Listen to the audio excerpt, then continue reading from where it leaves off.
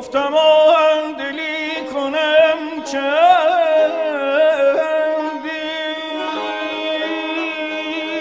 ندهم دل بهیش دل بندی ندهم دل بهیش دل بندی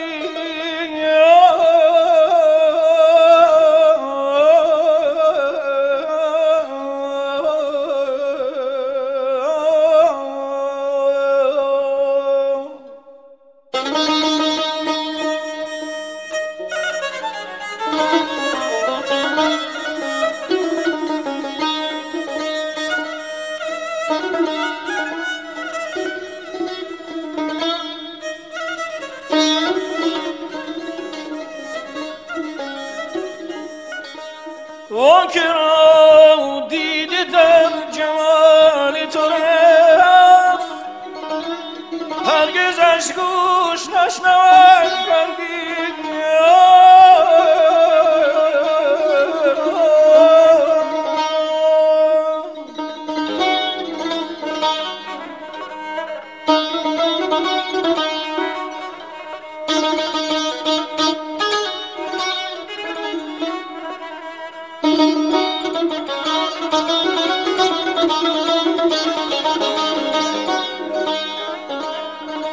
خواستم که در ازل بوده است با تو آمیزشی و پیوندی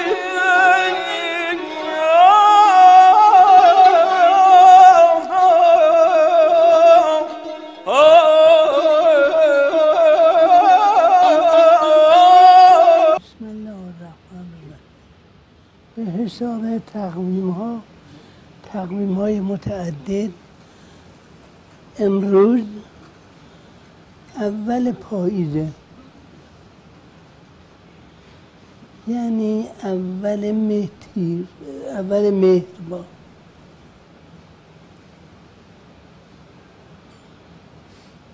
ولی اگر بخوایم این رو منطبق کنیم دقیقاً بر یه حالت ستارگان که معمولا همینجوره میگن وقتی خورشید چنین باشه فلان،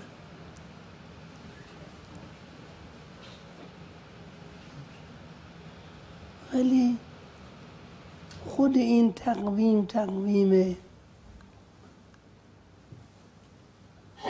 متداول بود این ایراد داشت، این است که هیچ کس تقریباً سال و سنه رو نمیدونست.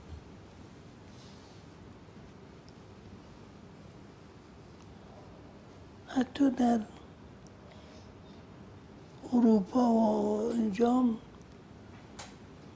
منظم نبود. این تنظیمی هم که حالا شده بعد از تنظیماتی است که حکیم عمر خیام در تاریخی در تقویم ایران معین کرد.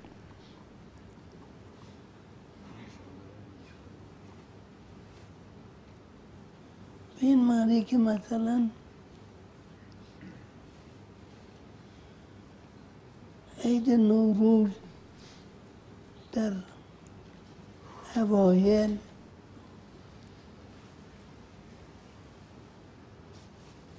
عید نوروز روزی بود که ظاهراً خورشید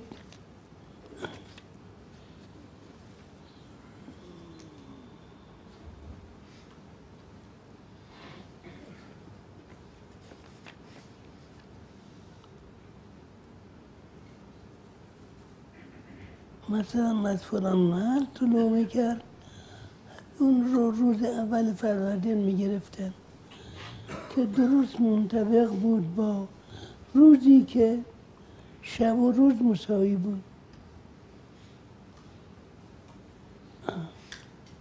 که سعدی میگه صبحگاهون که تفاوت نکند لیل و نهار، شب و روز یک اندازه، خوش بود دامن صحرا و تماشای بهار. این رو مأخذ بهار میگرفتن. روی امتحان میکردن که خورشید از این نقطه که ظاهر میشد بعد کم کم فرق میکنه، فردا از یه خود اومدتر یه خود اومدتر. این روز اول رو روز بهار میگرفتن تا یه برمیگشت بعد 6 ماه 2 مرتبه از این ور برمیگشت. اون روز اول زمستان در واقع بود.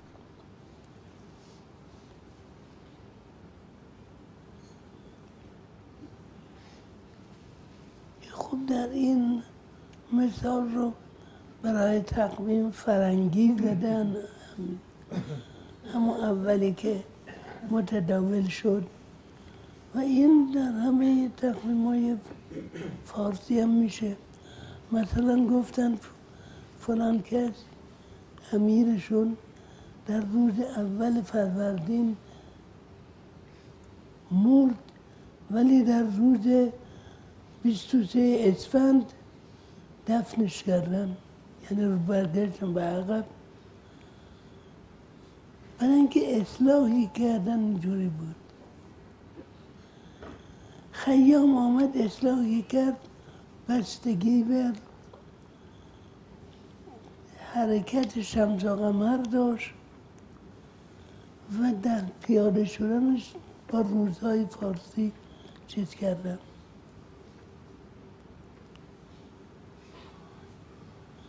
من خودم یادم میاد که خب این برام خیلی چیز بود، خیلی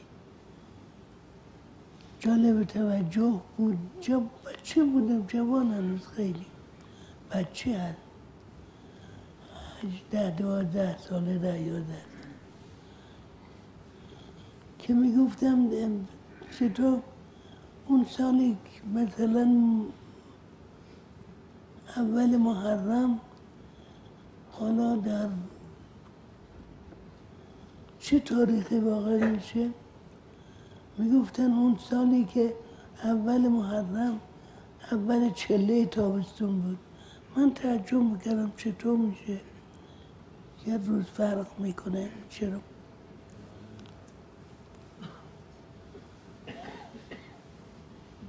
ولی این تقویمی که فرق نمیکنه تقویم قمری، یعنی بر حسب حرکات قمر،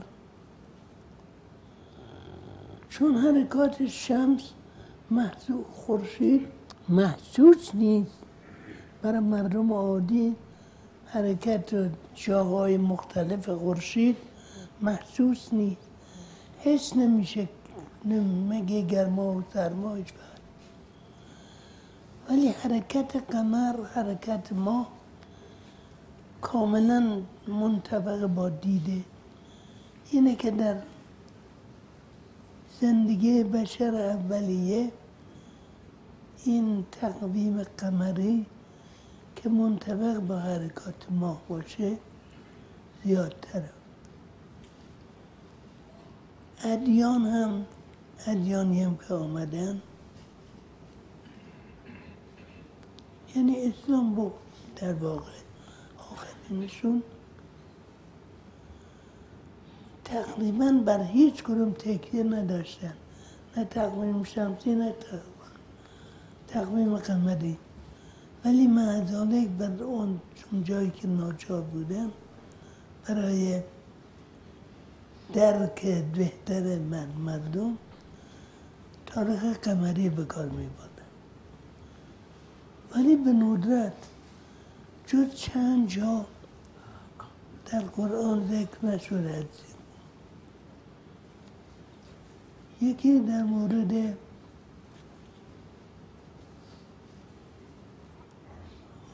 حمله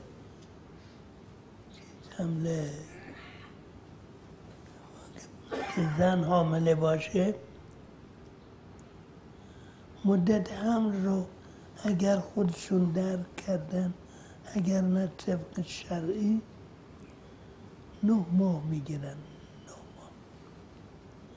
این برای قطع و فیصله دعوا، نه برای کشف حقیقت.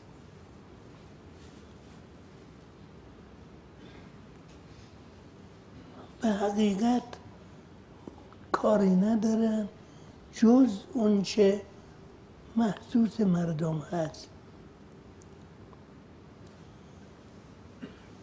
و برای محسوس مردم یکی خورشید و یکی ماه بیشتر دید میشه. اینه که تاریخ قمری مناط عمل بود. یکی هم در مورد بعد شیر دادن کودک که تا چه وقت شیر دادن حساب میشه و طفل رضیع اونم گفت 2 ساله.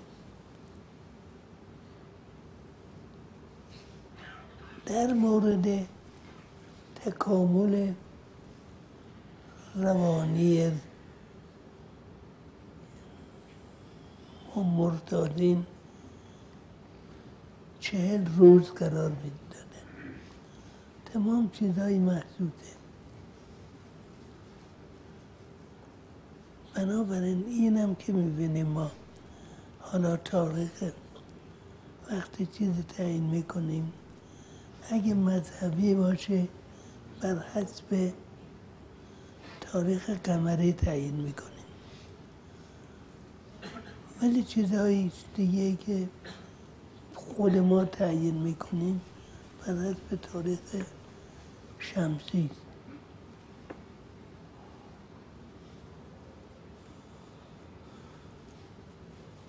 برای اینکه الان فرض کنید الان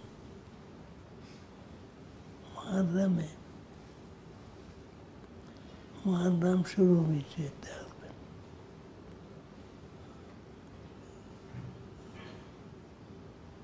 وقایع عاشورا رو بعضی ها میگن سال 60 هجری، بعضی ها میگن 61 هجری. این تفاوت از همین تفاوت برانگیخته شده. بنابراین برای دوری از این تفاوت رسم شده که همون تاریخ قمری رو به کار ببرن. یعنی بر حسب تاریخ قمری بگن 10 محرم عاشوراست.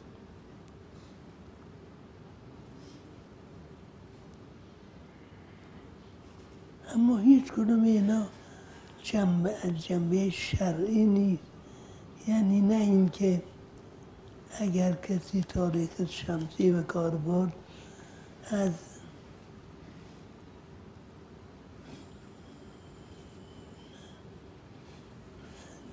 مذهب به دوره و خیلی ها رو طرد میکنن و نه این که کسی تاریخ قمری به کار برد به قول خیلی ها نه. اینا هر دو به واسطه نیازی است که بشر داره و احساس کرده این نیازو. خداوند نیازهای جانداران در خودشون آفریده.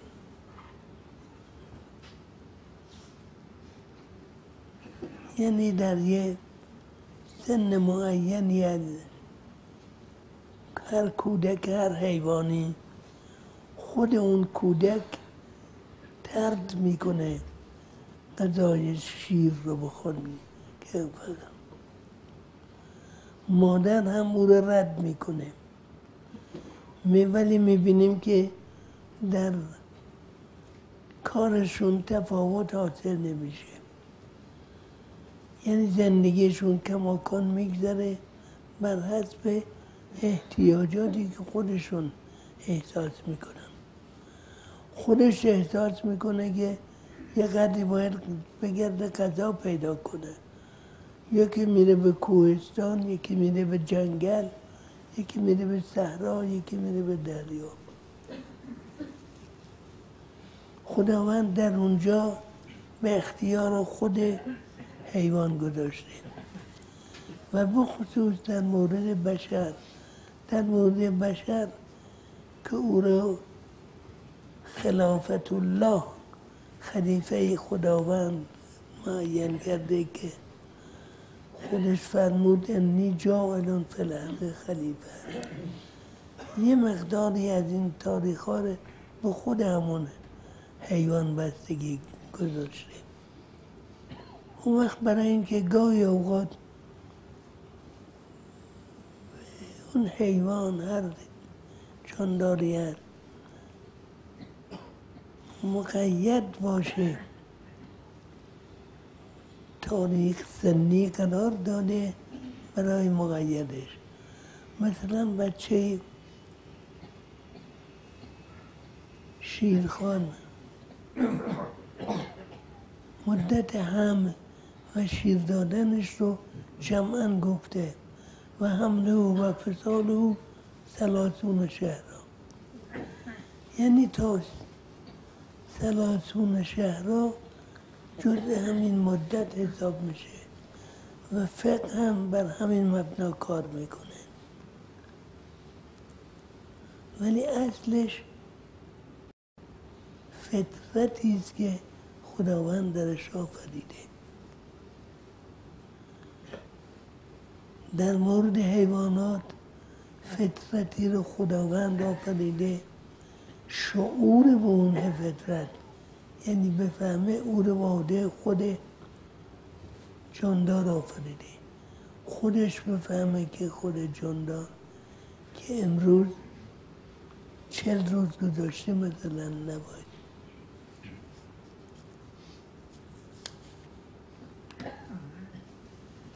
بنابراین اینکه در تقویم، در نوشته ها تاریخ قمری در بعضی موارد فقط به کار میره، در بعضی موارد تاریخ شمسی، اینها فرقی نمیکنه، هیچ کدومش به مذهب ارتباط نداره. ولی اگر تاریخ شمسی ملاک باشه کمتر اشتباه میشه. اما سر سال، تعیین سال به عکسه، اگر تاریخ قمری باشه کمتر اشتباه میشه. بنابراین توجه بکنید، هیچ کس رو تو دلتون لعن نکنید که چرا این آقا تاریخ شمسی به کار برده و یا بالعکس کسی رو که تاریخ قمری به کار برده اون رو هم صحیح بدونید و شاید اگر از لحاظ سال بخواید اون انطباقش با واقعیت بیشتره.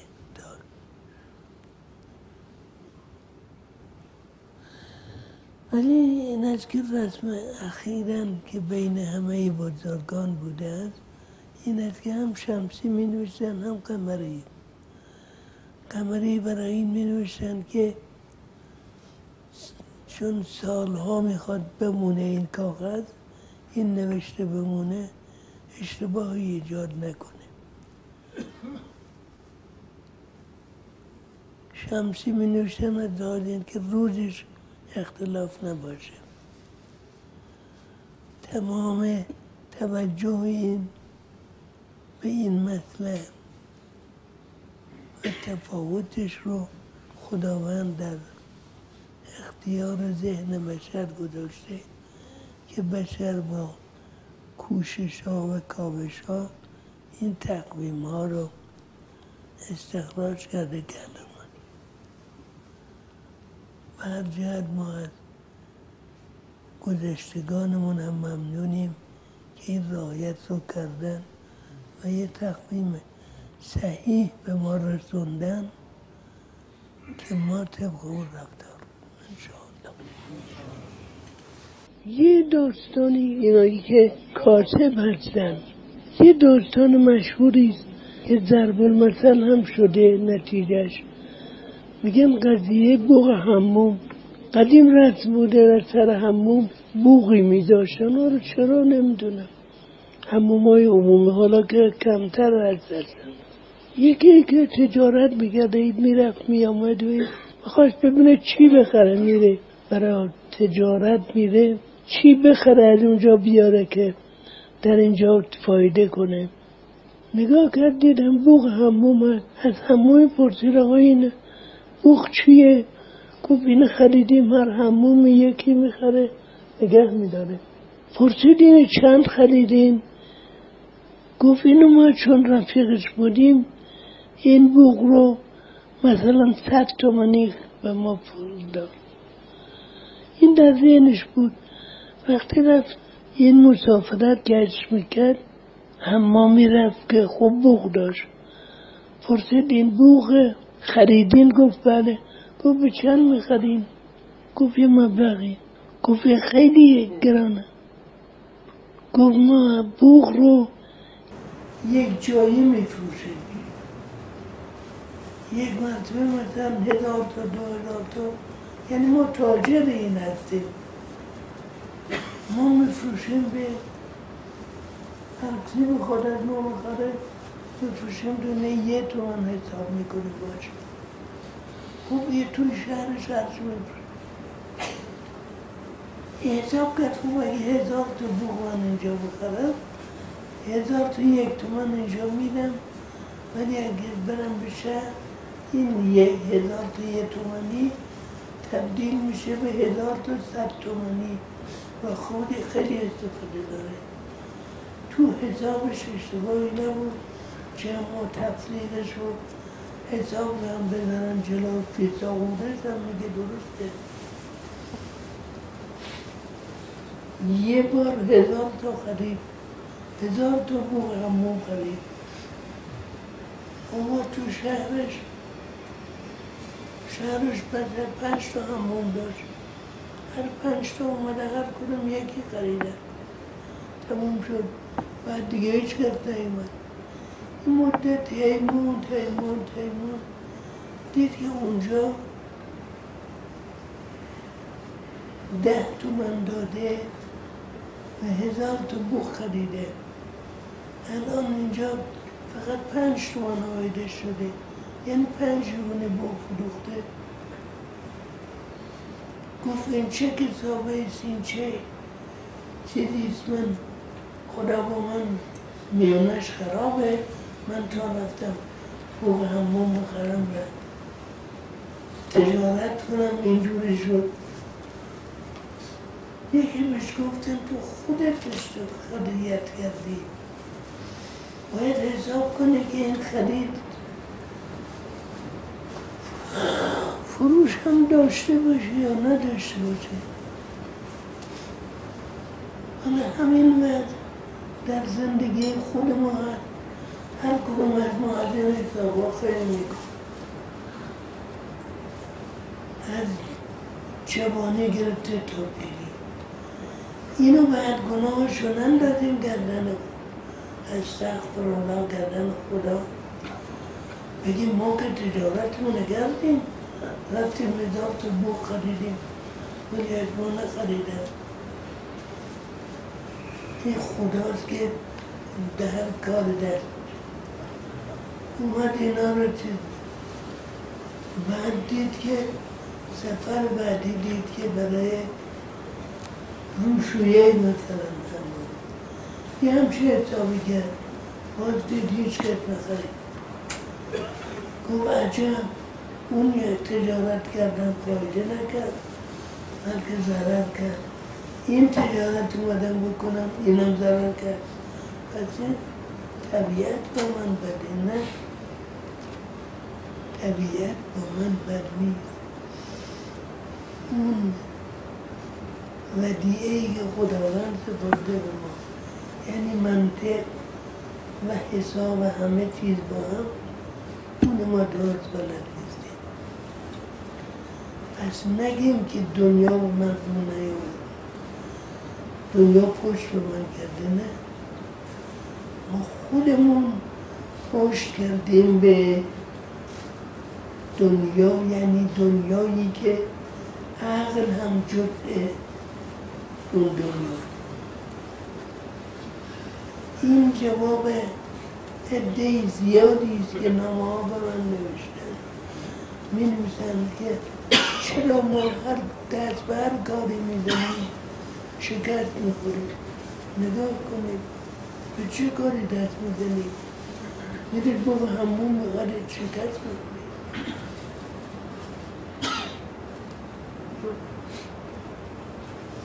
حالا این به این مناسبت یادم آمد بگم.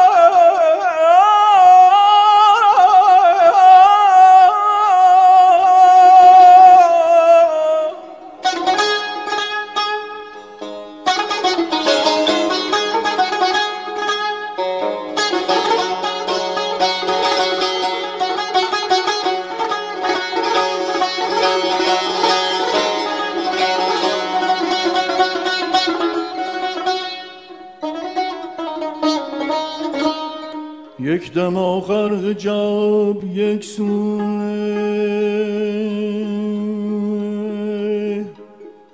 حجاب یک سونه، تا برا سایه داره زومندی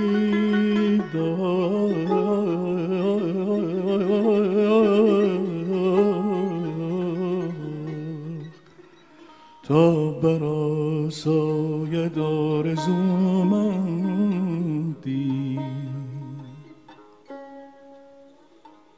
کاشکی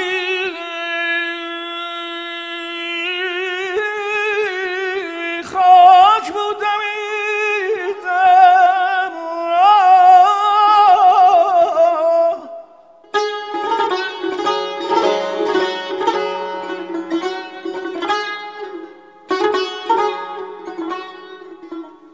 کاشکی خاک بودم تا مگر سایه بر من افکندی.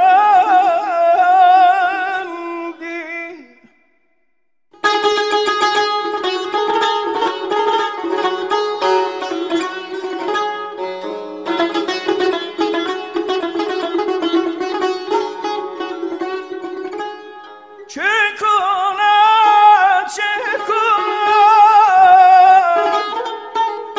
بنده این که از دل و جان